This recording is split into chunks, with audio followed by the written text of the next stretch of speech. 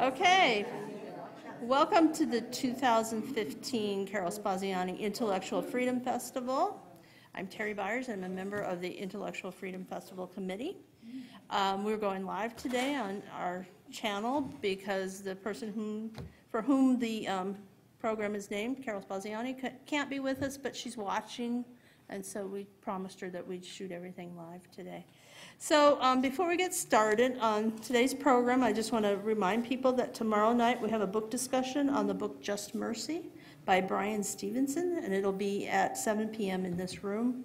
We've got some people from the law school who will be discussing that.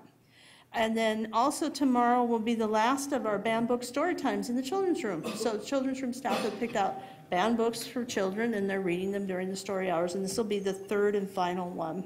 And that will segue into the book festival that's coming up this weekend. So we're excited about being part of that too.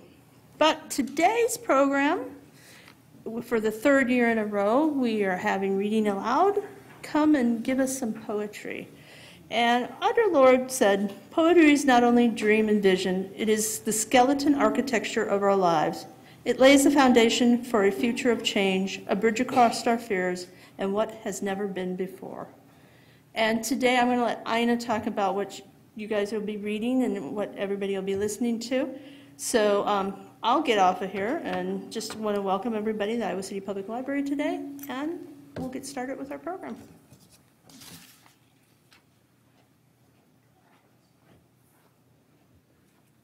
Hello. All of us at Reading Aloud are so pleased to be participating in the Intellectual Freedom Festival for the third year. Terry has had a lot of faith in us to let us simply tell her a title for this program and put it together ourselves. The program is a result of many sessions in which everyone brought in poems of protest that we talked about and thought what would make a good program. So the program today, as you see behind you, is Poets on the Barricades, Voices of the Oppressed. And half of these poems are poems about slavery and racism, which seems quite right considering that that scourge is still with us today. The other poems are about oppression in different places, different peoples. We haven't covered all the oppression that there is in the world. How could we do that? But I think we have a program of interest to you. Let me introduce the readers. From that side, Michael Chan, Johnny Ellsworth, Mary Gutman, Carrie Malone, Nancy Lynch, our new reader, Jim Piper, Betty Norbeck, Kathy Mitchell, and Jim Curry. And I'm Ina Lowenberg. Please hold your applause until the end of the program. I missed Chuck Felling because he's sitting in the wrong row. Excuse me. He's been the longest term member of Reading Aloud. So there's Chuck. Okay. Please no applause until the end of the program, and I hope that you enjoy it.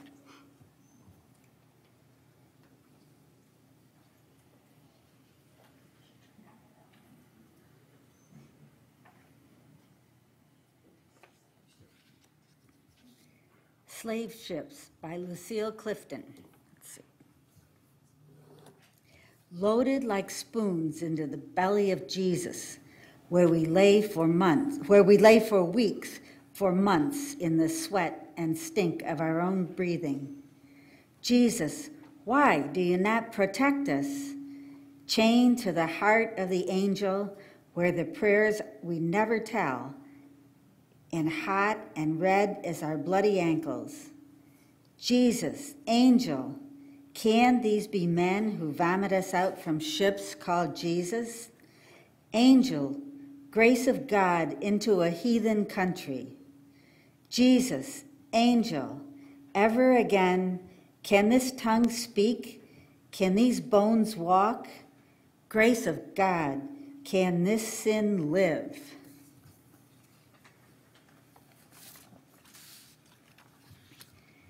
Taint by Grace Nichols. But I was traded by men the color of my own skin. borne away by men whose heels had become hoofs, whose hands had turned talons, bearing me down to the trail of darkness. But I was traded by men the color of my own skin, traded like a fowl, like a goat, like a sack of kernels I was traded, for beads, for pans, for trinkets. No, it isn't easy to forget what we refuse to remember. Daily, I rinse the taint of treachery from my mouth.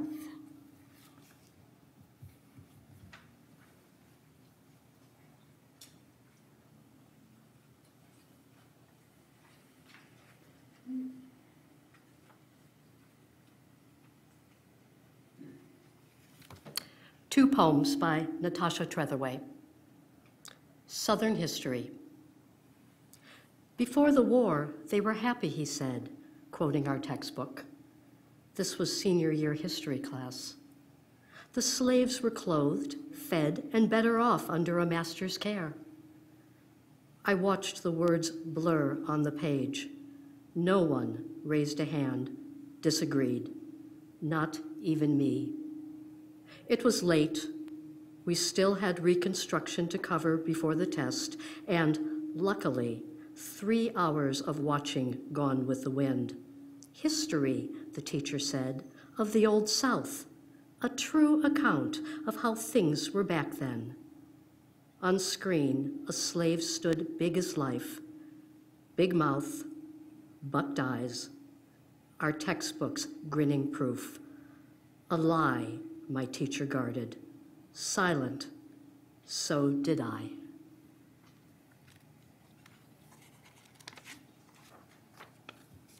Incident.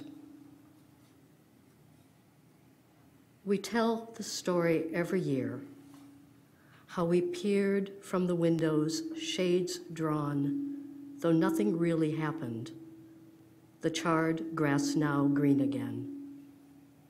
We peered from the windows, shades drawn, at the cross trussed like a Christmas tree, the charred grass still green. Then we darkened our rooms, lit the hurricane lamps. At the cross trussed like a Christmas tree, a few men gathered, white as angels in their gowns. We darkened our rooms and lit hurricane lamps, the wicks trembling in their fonts of oil. It seemed the angels had gathered white men in their gowns. When they were done, they left quietly. No one came. The wicks trembled all night in their fonts of oil. By morning, the flames had all dimmed. When they were done, the men left quietly. No one came. Nothing really happened. By morning, all the flames had dimmed. We tell the story every year.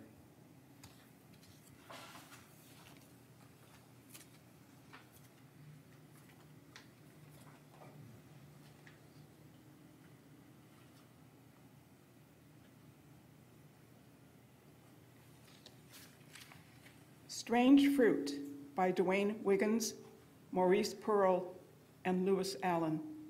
This was originally a song made famous by Billie Holiday. Southern trees bear a strange fruit, blood on the leaves and blood at the root. Black bodies swinging in the southern breeze, strange fruit hanging from the poplar trees. Pastoral scene of a gallant South, the bulging eyes and the twisted mouth, scent of magnolias, sweet and fresh, then the sudden smell of burning flesh. Here is fruit for the crows to pluck, for the rain to gather, for the wind to suck, for the sun to rot, for the trees to drop. Here is a strange and bitter crop.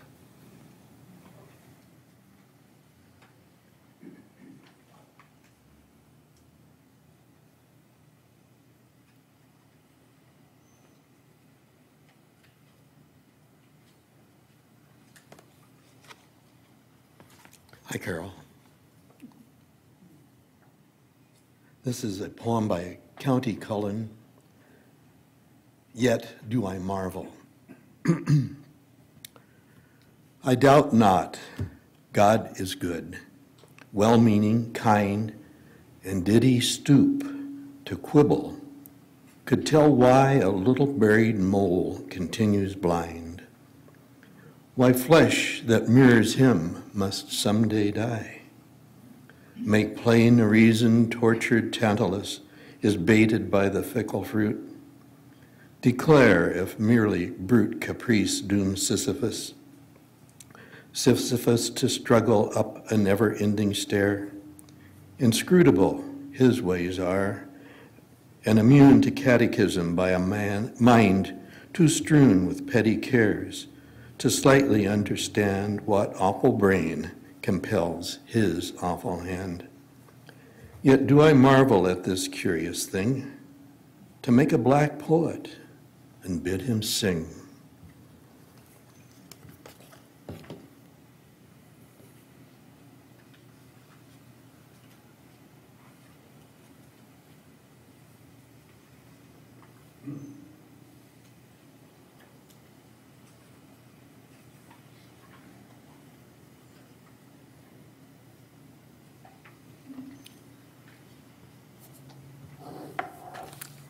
The next poem is by Philip Levine. We've read Philip Levine as the poet of Detroit factories in which he worked as a young man. But Philip Levine became a poet. He left Detroit for the Writers' Workshop and beyond. And in 1968, he came back to Detroit for a visit, the year after the terrible riots in that city. And he wrote this poem, and about it he wrote, "It is the most potent expression of rage I have written, rage at my government for the racial war at the heart of our cities against our urban poor." And think of it, 1968. They Feed, They Lion by Philip Levine. Out of burlap sacks, out of bearing butter, out of black bean and wet slate bread, out of the acids of rage, the candor of tar, out of creosote, gasoline, drive shafts, wooden dollies, they lie and grow. Out of the gray hills of industrial barns, out of rain, out of bus ride, West Virginia to kiss my ass, out of buried aunties, mothers hardening like pounded stumps, out of stumps, out of the bones need to sharpen and the muscles to stretch, they lie and grow. Earth is eating trees, fence posts, gutted cars. Earth is calling in her little ones. Come home, come home. From pig balls, from the ferocity of pig driven to holiness, from the furred ear and the full jowl, come the response of the hung belly. From the purpose, they lie and grow. From the sweet glues of the trotters, come the sweet kinks of the fist. From the full flower of the hams, the thorax of caves. From bow down, come rise up. Come, they lion, from the weeds of shovels. The grained arm that pulls the hands, they lion, grow. From my 5 arms and all my hands, from all my white sins forgiven, they feed. From my car passing under the stars, they lion, from my children inherit. From the oak turned to a wall, they lion. From they sack and they belly opened, and all that was hidden burning on the oil-stained earth, they feed, they lion, and he comes.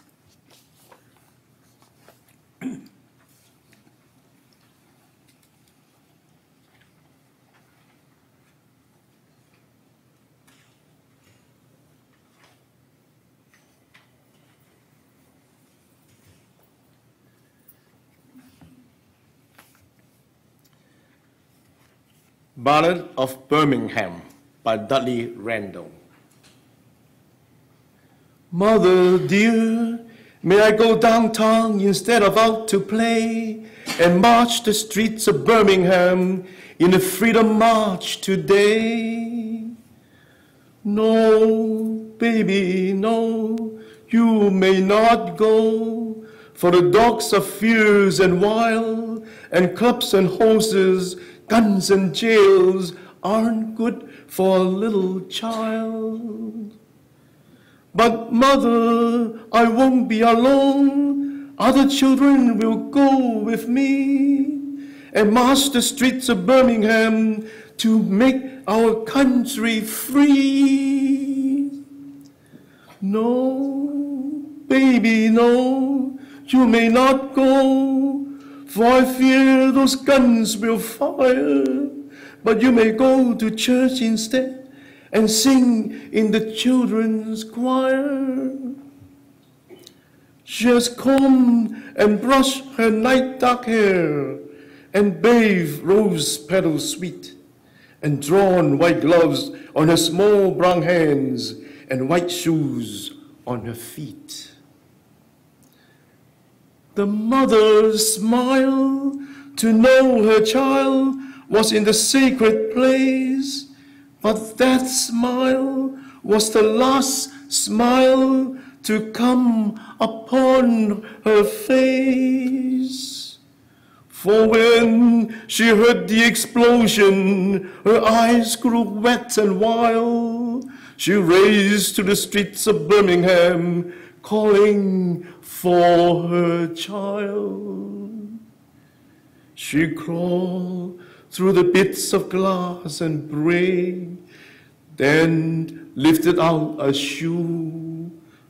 Oh, here's the shoe my baby wore, but baby, where are you?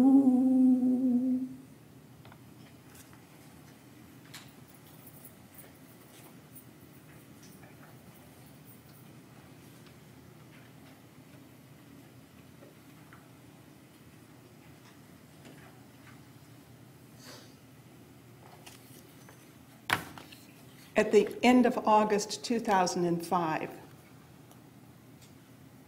Hurricane Katrina, a Category 5, wreaked havoc on the city of New Orleans. Man on the TV say by Patricia Smith, go. He say it simple, gray eyes straight on and watered. He see it in that machine throat they got. On the wall behind him, there's a moving picture of the sky dripping something worse than rain.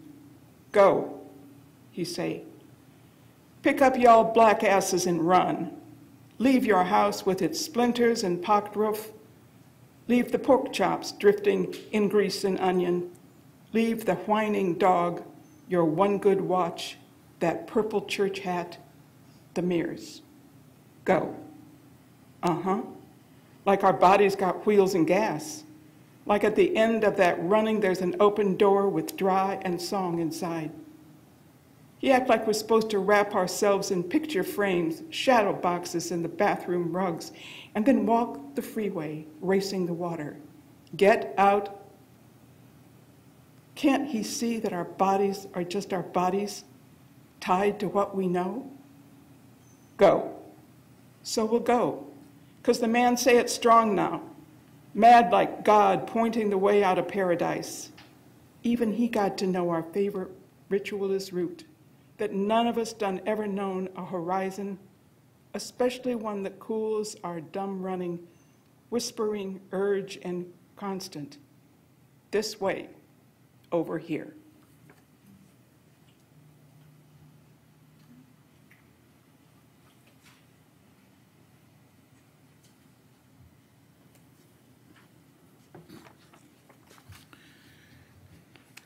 I de la Grifa Negra by Julia de Burgos.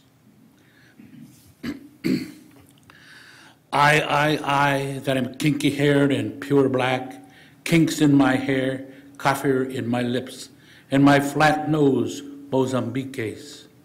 Black of pure tint, I cry and laugh, the vibration of being a black statue, a chunk of night in which my white teeth are lightning, and to be a black vine which entwines in the black and curves the black nest in which the raven lies. Black chunk of black in which I sculpt myself. I, my statue is all black. They tell me that my grandfather was the slave for whom the master paid 30 coins. That the slave was my grandfather is my sadness, is my sadness. If he had been the master, it would be my shame that in men as in nations, if being the slave is having no rights, being the master is having no conscience. I wash the sins of the white king in forgiveness, black queen.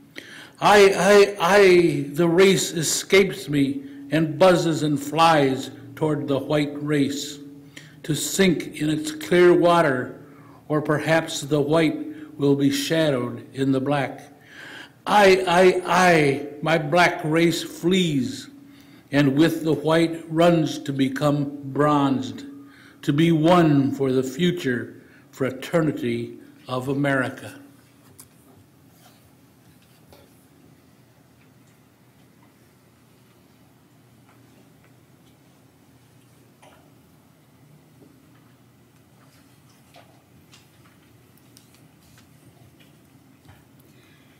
Still I Rise by Maya Angelou.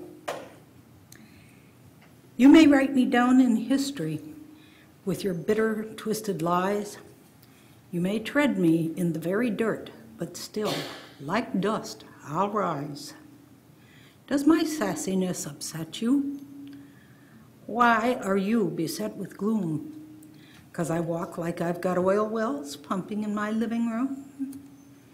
Just like moons and like suns with the certainty of tides, just like hopes springing high, still I'll rise.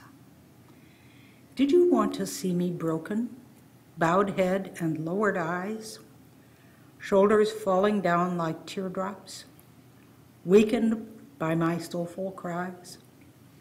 Does my haughtiness offend you? Don't you take it awful hard, 'cause I laugh like I've got gold mines digging in my backyard? You may shoot me with your words. You may cut me with your eyes. You may kill me with your hatefulness, but still, like air, I'll rise. Does my sexiness upset you? Does it come as a surprise that I dance like I've got diamonds at the meeting of my thighs? Out of the huts of history's shame, I rise. Up from a past that's rooted in pain, I rise. I'm a black ocean, leaping and wide, I rise. Welling and swelling, I bear in the tide, leaving behind nights of terror and fear, I rise. Bringing the gift that my ancestors gave. I am the dream and the hope of the slave. I rise, I rise, I rise.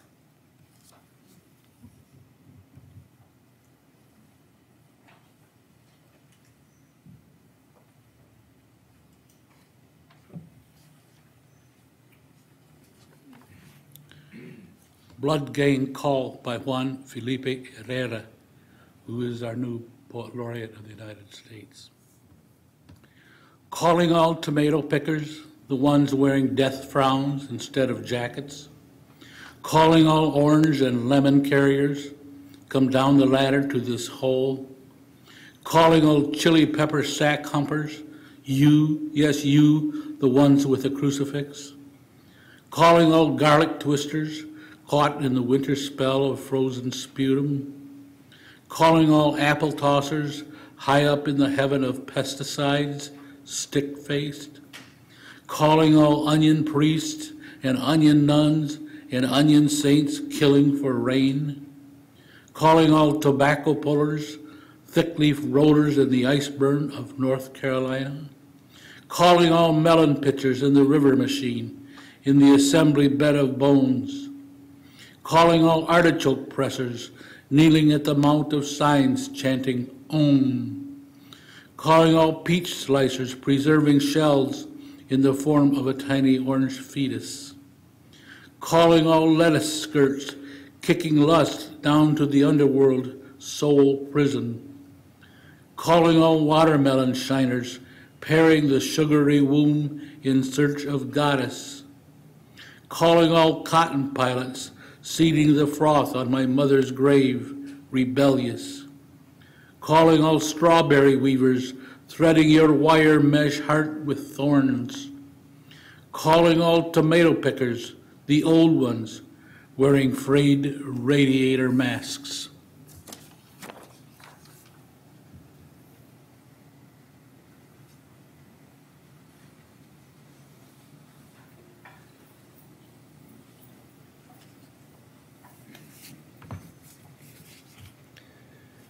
Written in pencil in the seal box car by Dan Pegas. Here in this shipment I am Eve, with Abel my son. If you see my older son, Cain, the son of Adam, tell him that I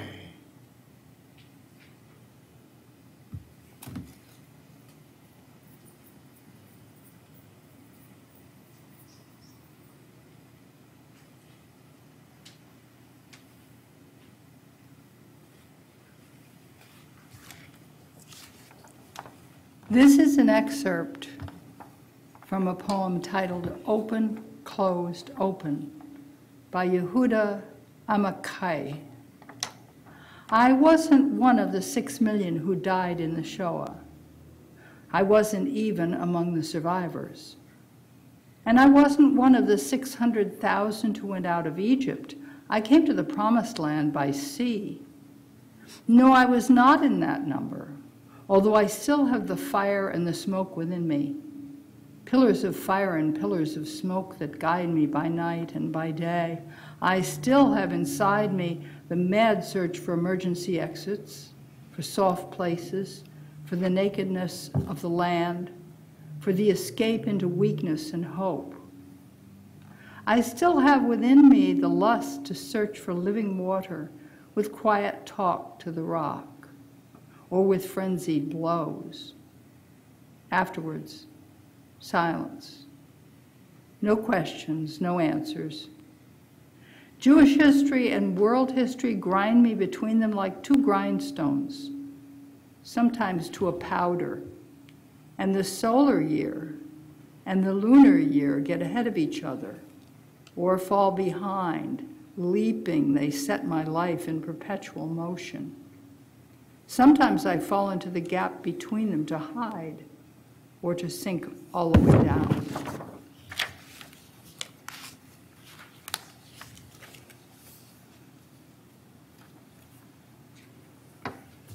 Self-Help for Fellow Refugees by Lee Young Lee.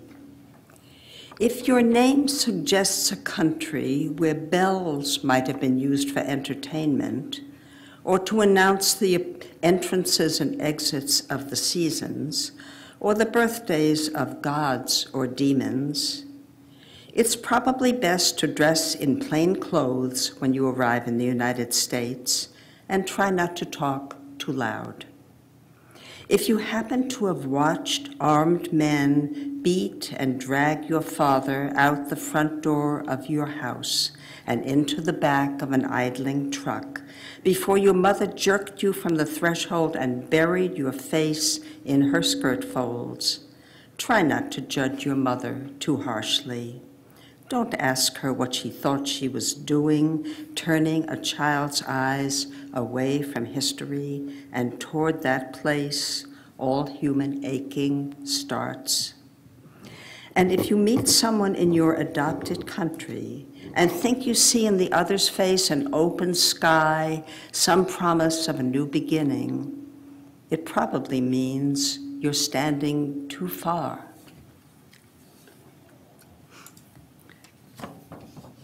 If you think you read in the other as in a book, whose first and last pages are missing the story of your own birthplace, a country twice erased, once by fire, once by forgetfulness, it probably means you're standing too close. In any case, try not to let another carry the burden of your own nostalgia or hope. And if you're one of those whose left side of the face doesn't match the right, it might be a clue. Looking the other way was a habit your predecessors found useful for survival. Don't lament not being beautiful. Get used to seeing while not seeing. Get busy remembering while forgetting. Dying to live while not wanting to go on. Very likely your ancestors decorated their bells of every shape and size with elaborate calendars and diagrams of distant star systems, but with no maps for scattered descendants. And I bet you can't say what language your father spoke when he shouted to your mother from the back seat of the truck. Let the boys see. Maybe it wasn't the language you used at home. Maybe it was a forbidden language. Or maybe there was too much screaming and weeping and the noise of guns in the streets. It doesn't matter. What matters is this. The kingdom of heaven is good, but heaven on earth is better. Thinking is good, but living is better. Alone in your favorite chair with a book you enjoy is fine, but spooning is even better.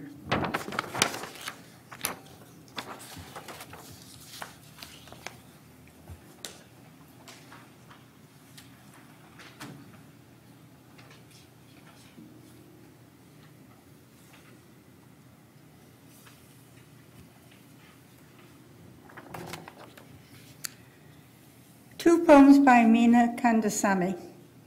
Meena Kandasamy is a person of the Dalit class in India. You may have heard that before, called the Untouchables. And in the second poem, it's sometimes called the Harigens. Dignity. Sons of the oppressor caste, you are virtuous children of virtuous fathers, born in an envious position because of your virtuous deeds. You stick to your faith, the incurable sickness of your minds. We don't stop you from continuing to attend centuries of cultivated superegos. We will even let you wallow in the rare happiness that hierarchy provides. But don't suppress our rightful share of dignity. It might even prove helpful if you ever learned that virtue, though inherited, was nothing beyond the appearance of the footprint of a bird on water.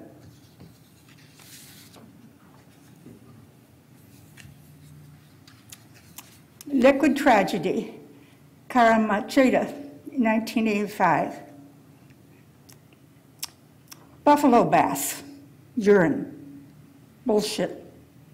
Drinking water for the Dalits, the very same pond. Practice for eons. A bold Dalit lady dares to question injustice, hits forth with her pot. Her indignation is avenged, fury let loose, violence, rapes. Consult history. If there was a way out of them, then there shall be a way out now. Succor arise with the esteemed father of our nation. His son Adi speaks, if Irajans don't get water in this village, let them set on a sojourn themselves, set on a sojourn elsewhere. The rotten example is obeyed. Casting behind cruel memories, Dalits exit, weary of the persecution, and wander all over the nation. Again, a Dalit exodus, total surrender.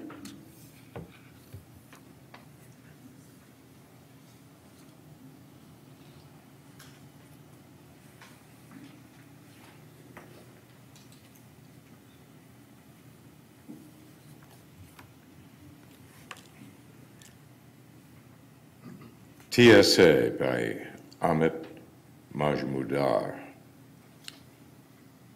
Off with the wristwatch, the Reeboks, the belt. My laptop's in a bin. I dig out the keys from my jeans and do my best Midwestern grin. At O'Hare, at Atlanta, at Dallas-Fort Worth, it happens every trip. At LaGuardia, Logan, and Washington Dulles. The customary strip is never enough for a young brown male whose name comes up at random. Lest the randomness of it be doubted, observe how myrtles searched in tandem, how Doris's six-pack of Boost has been seized and Ethel gets the wand. How polite of the screeners to sham paranoia when what they really want is to pick out the swarthiest, scruffiest of us and pat us top to toe. My fellow Ahmeds and my alien Alis, Mohammed, alias Mo. My buddies from med school, my doubles partners, my dark, unshaven brothers whose names overlap with the crazies and God fiends, ourselves the goateed other.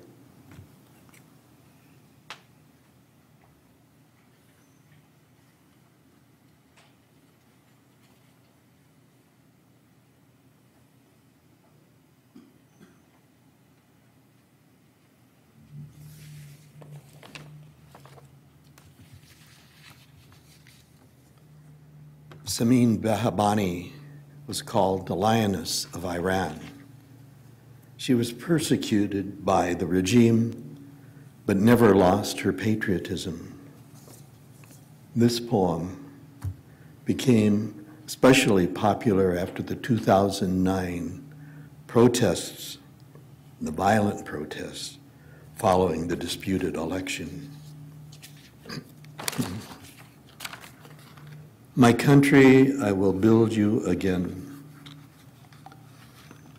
My country, I will build you again, if need be, with bricks from my life.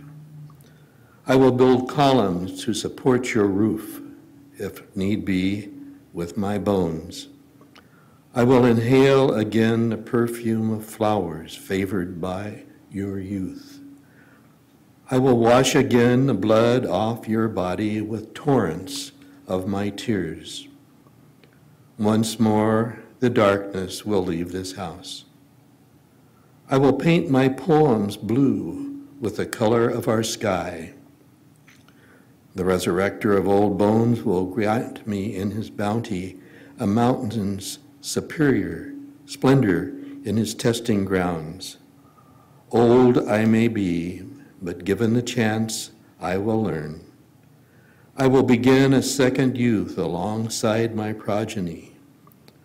I will recite the hadith of love and country with such fervor as to make each word bear life.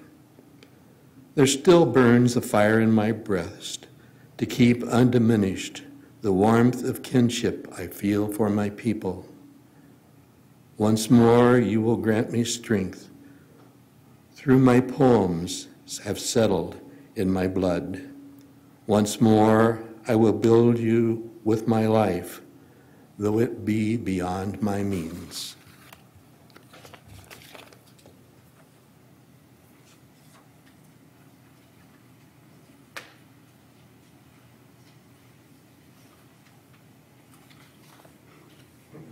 The Hands Again by Ahmad Dabour, a Palestinian. No seas in books. I seek oceans, but they don't respond. No bed in the trees. Whenever I want to rest, the dangerous branches awaken. No dialogue in language. Their words only reach my lips, never my inner nerves. No fields in the clouds, only blood, that tries to give its news to horizons. No seas, no books, no bed, no tree, no dialogue, no language, no fields, no clouds. Grow strong, my hands. If you should, they'd pay attention then.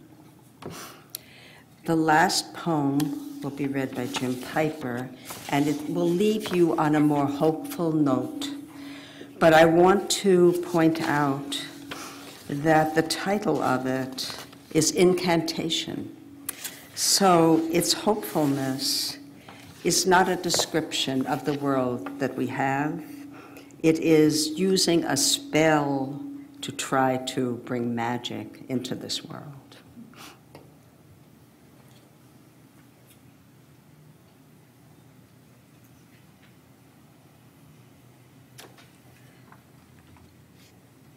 Incantation by Czesław Miłosz. Human reason is beautiful and invincible. No bars, no barbed wire, no pulping of books, no sentence of banishment can prevail against it. It establishes the universal ideas in language and guides our hands so we write truth and justice with capital letters, lie and impression with small. It puts what should be above things as they are, is an enemy of despair and a friend of hope. It does not know Jew from Greek or slave from master, giving us the estate of the world to manage. It saves austere and transparent phrases from the filthy discord of tortured words.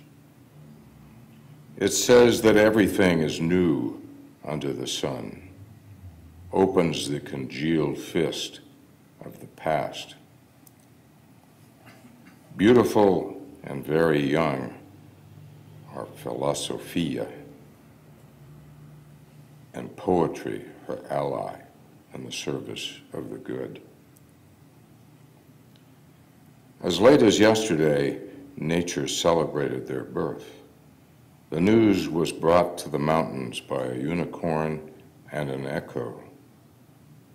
Their friendship will be glorious. Their time has no limit. Their enemies have delivered themselves to destruction. Thank you very much. That's our program.